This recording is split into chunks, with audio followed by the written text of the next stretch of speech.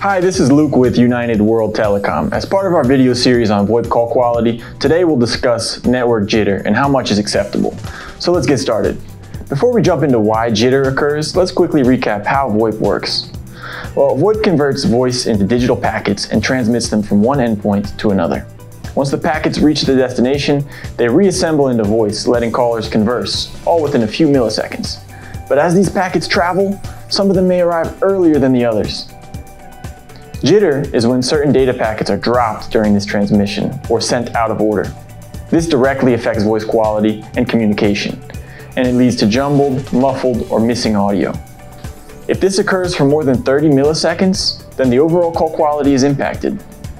Jitter can be caused by a few different reasons, and these include outdated network hardware or older equipment, insufficient bandwidth or network congestion, poor wireless network connection, and no packet prioritization. A small amount of jitter isn't noticeable, so how much jitter is acceptable enough to have a proper phone conversation? Acceptable standards include jitter levels below 30 milliseconds, less than 1% packet loss, and less than 150 milliseconds of network latency in each direction. The amounts of acceptable jitter also depend on the application. For instance, high levels of jitter greatly affect call and audio quality, but they don't have the same effect on email.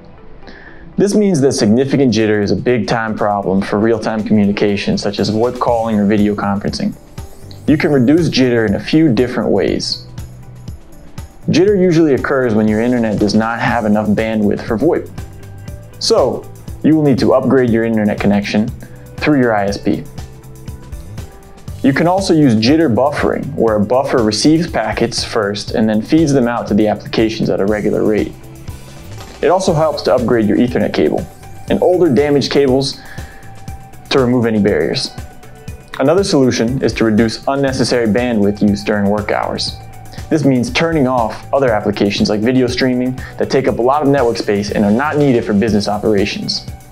And lastly, schedule device updates outside of office hours. This way, you can reduce downtime during work hours and increase efficiency. Have more questions about VoIP call quality issues? We'll include our top resources in the description below. You can also visit unitedworldtelecom.com and speak with one of our experts. We're here to help.